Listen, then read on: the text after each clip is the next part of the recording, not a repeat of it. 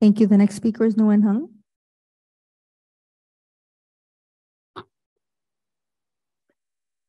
Good evening, ladies and gentlemen. Today I have a subject request Mayor Chita to withdraw his endorsement for candidate Nam Quan Nguyen, like OCPFA did.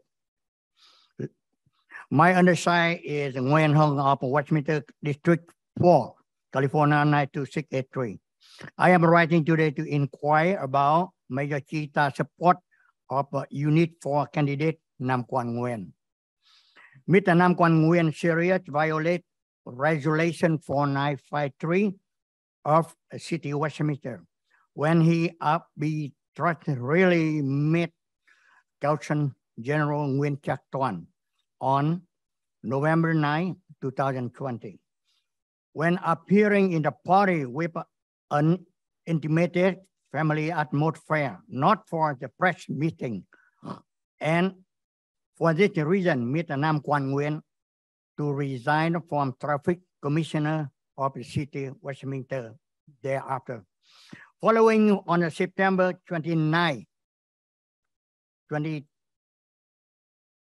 2022, it means 2 days ago, the fire station 31 of a 13 city withdrew its endorsement for Mr. Nam Quan Nguyen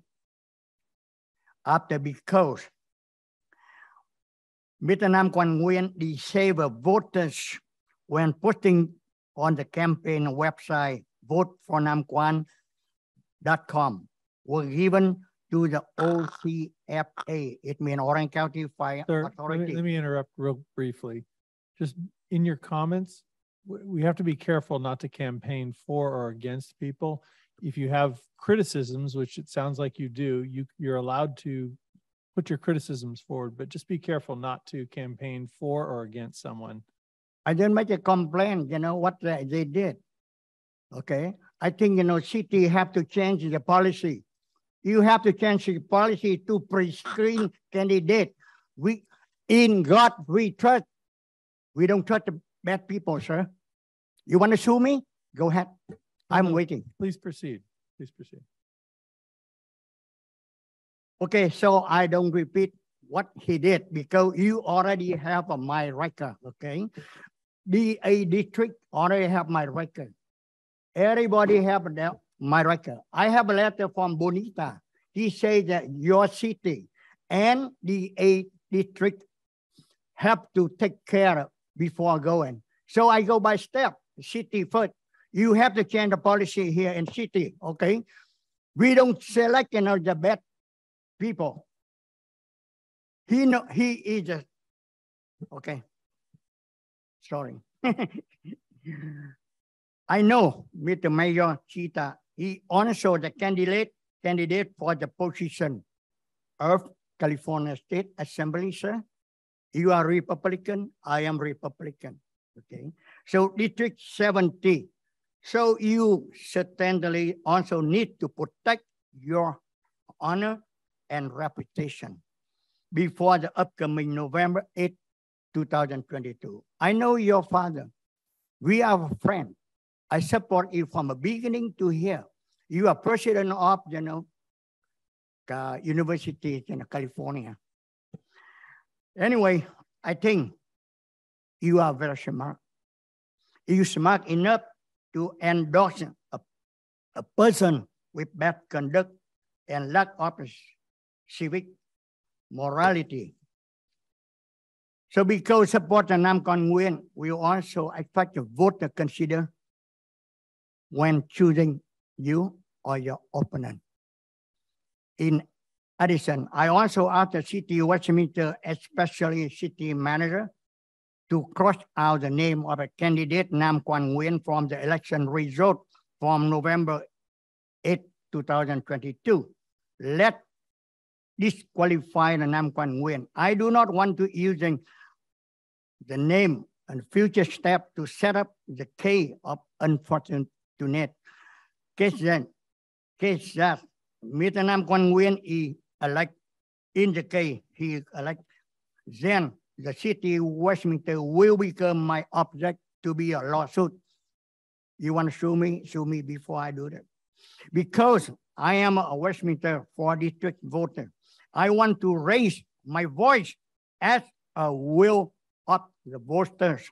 I have the right to protect the district and choose a good person for representative for district resident in God we trust. Thank you, sir. Next speaker is Tony Boone. Council members, police chief, city staff, and city manager. Tôi xin muốn nhắc lại cái vấn đề tôi đã nêu ra từ tuần trước.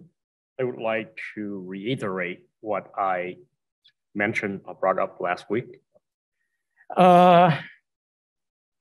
Lần trước tôi đã lên án ông Chí Tạ khi mà ông ủng hộ và vận động cho Nam Quan, một tên côn đồ vô lại, rất là vô văn hóa, tiếng Việt gọi là mất dạy.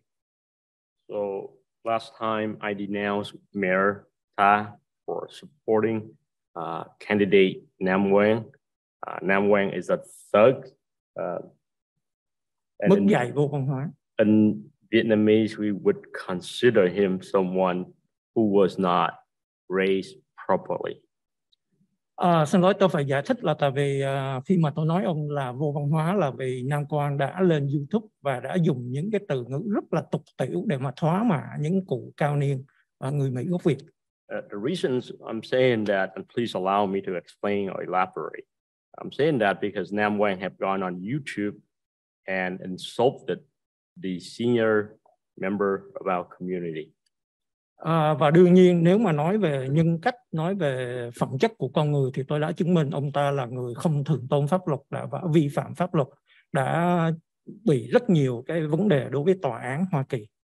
And if we talk about his integrity and also his characteristic, I can say and I can prove that he has a lot of run-ins with the law. Và Hiệp hội lính chữa hỏa chuyên nghiệp quận Cam đã thu hồi sự ủng hộ và nghiêm cấm Nam Quan sử dụng tên tuổi, uy tín cũng như huy hiệu logo của họ trong lúc vận động để mà mị dân kiếm phiếu của cử tri gốc Việt. And the Orange County Firefighter Association have withdrawn their support as well as prohibiting him from using their name, their logo in his campaign. Hôm nay tôi kêu gọi thị trưởng Chí Tạ một lần nữa hãy tẩy chay Nam Quan và rút lại sự ủng hộ của ông. So tonight, once again, I would like to call on Mayor Tar to withdraw your support for Nam Quang. Endorsement. Withdraw your endorsement for Nam Quang. Và tôi hy vọng ông sẽ dừng vận động cho Nam Quan ngay lập tức kể từ sau đêm nay. And I hope that after tonight you would stop campaigning for Nam Quang.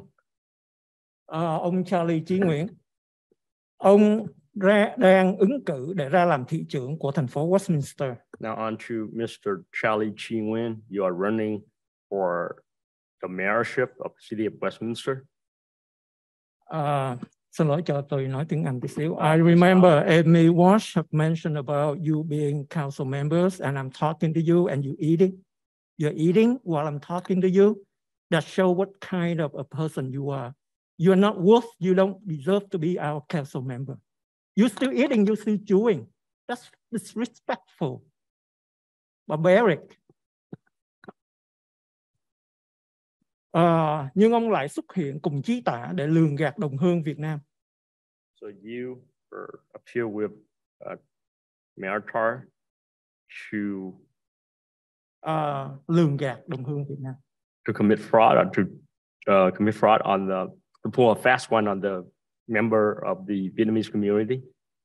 Hai ông đã nói dối khi sử dụng việc nghỉ trên truyền thông Việt để nói láo rằng thành phố Westminster sẽ không bao giờ phá sản. The two of you have lied when you spoke in Vietnamese and you say that the city of Westminster would never be in bankruptcy. Ông đã làm nghị viên 4 năm nay, ông luôn nghe lời Chí Tạ. You have been a city councilman for 4 years and you have always follow or listen to Trita. Chí Tạ đã ngồi ở Hội đồng thành phố Westminster 20 năm nay. Trita has been on the city council for 20 years. Thành phố đã bị thưa kiện liên miên bao nhiêu năm nay. And the city have been the subject of numerous litigation throughout the years. Thành phố đã phải bồi thường hơn 10 triệu đô la vì Hội đồng thành phố đã vi phạm quy định sách nhiễu nhân viên. And the city have to pay out more than $10 million because the city have violated the anti-harassment policy. Nếu ông cho rằng ông sẽ giúp được thành phố Westminster trở nên tốt đẹp hơn, xin cho biết ông sẽ làm gì khác với Chí Tạ. So if you claim that you can make the city better, please tell us what you would do other than what Trita has done. Ít ra Nam Quan cũng đã chê trách hai ông và Charlie và Chí Tạ. Tức là ít ra là Nam Quan cũng đã chê Chí Tạ và Charlie. Or at least Nam Wang has criticized both you and Trita. Yes. Vì Nam Quan cho rằng hai ông chẳng làm được gì cho thành phố, chỉ biết cãi nhau. Because Nam Wang is saying that the two of you have not done anything for the city except for bickering. Nam Quan và Ngô Kỷ đã thông báo cho đồng hương biết là thành phố sắp phá sản và không đủ cảnh sát để lo cho cư dân. Nam Wang and Ngô Kỷ told our people that the city was on the verge of bankruptcy and that the city would not have enough police officer for its residents. Nghị viên Tài Đỗ và Kimberly Hồ tuy chống đối hai ông. City Council member Thái Đỗ and City Council woman Kimberly Ho tuy là chống đối hai ông. Although they are in opposition to the two of you. Nhưng ít ra họ đã vạch ra cho chúng tôi thấy những sai trái của hai ông, đặc biệt là Chí Tạ. But at least they show us or they point out things that the two of you have done, or the two of you, the thing that was wrong that the two of you have done, especially with Trita. Ít ra thì chúng tôi cũng biết rằng là thành phố sẽ có cơ hội để thay đổi. And at least we could see that the city have an opportunity to make a change. Dạ vâng, thì tôi lần trước tôi không có thời gian để nói hết với Phó Thị trưởng Carlos Manzo, thì hôm nay tôi xin được tiếp tục. And so last time I did not have sufficient time to address Vice Mayor Carlos Manzo. Thưa Phó Thị trưởng, lần trước cuối giờ tôi muốn nói rằng là những cái người to mồm không có đại diện cho chúng ta trong bất cứ cộng đồng nào. Cái nguyên tắc đó nó ứng dụng, nó apply cho tất cả cộng đồng. And so Vice Mayor, last time before I ran out of time, I was trying to say that people with a loud mouth, they do not represent us. They do not represent anyone in the community. Tôi không dám nói tất cả những người ủng hộ ông, những cử tri của ông là những người kỳ thị, nhưng mà tôi biết là có một số người rất ít, nhưng cũng có một số người tôi có thể gọi là những những người kỳ thị. I do not wish to say that your supporters are racist, but I know that there are some, although very little number, a small, and only a few of your supporters, I can say that they are racist.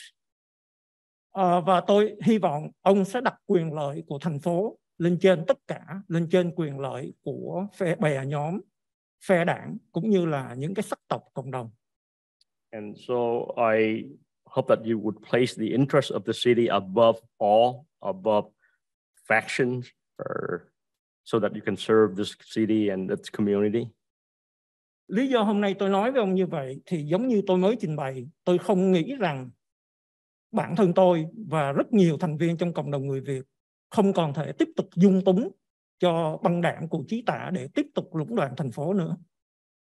The reason I'm addressing you today, I'm saying all these things because I think that the people in my community no longer support this gang of Trí Tả. And tôi hy vọng ông sẽ là người quyết định, thành ra ông sẽ rất là sáng suốt và công bằng khi mà ủng hộ một cái người nào đó có cơ hội để thay thế cái băng đảng này.